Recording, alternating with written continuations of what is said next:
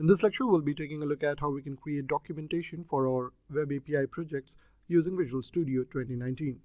So here you can see I have selected ASP.NET Web Application. Click on Next. And you can give any name over here. Let's call it as Web API App. And you can store it at any location you like. For instance, I am storing it over here, ASP.NET MVC directory. Next, click on Create. Here, you will be presented with options like empty, web forms, MVC, web API, or single page application. All you need to do is you can go ahead and select web API. Here you can see it automatically selects MVC and web API. It also configures HTTPS, so you can keep it if you feel like working on a local environment requires you to have SSL. So you can go ahead and click on this. Now let's go ahead and click on Create. So it's going to create the project Web API app, and here you can see the application is now available.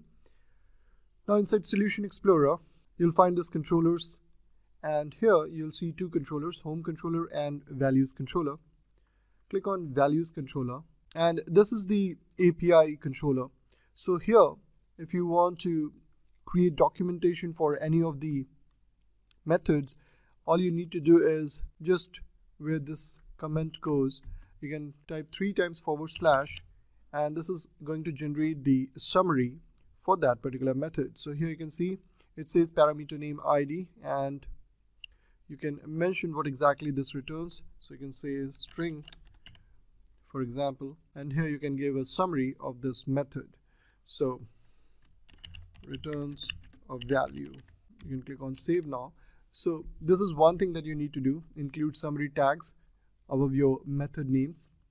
Next, you go to Solution Explorer, select the project where this controller resides, and then right click, go to Properties, go to Build, and here you need to select XML documentation file. Now the documentation file will be created inside the app data directory, and that code resides inside this areas directory, help page, and app start help page config.cs. Now here you'll notice this line which says uncomment the following to use documentation from XML documentation file. So just go ahead and uncomment it.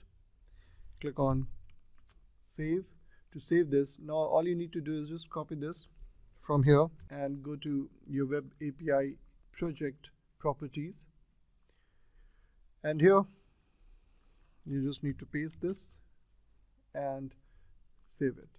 Now if I go ahead and run this, here you will see the API link. Just click on it, and there you can see for others there's no description available, but for the get API values you have a documentation or description available which says return a value. So you have seen now how easy it is to create a Web API documentation in your ASP.NET MVC project using Visual Studio 2019.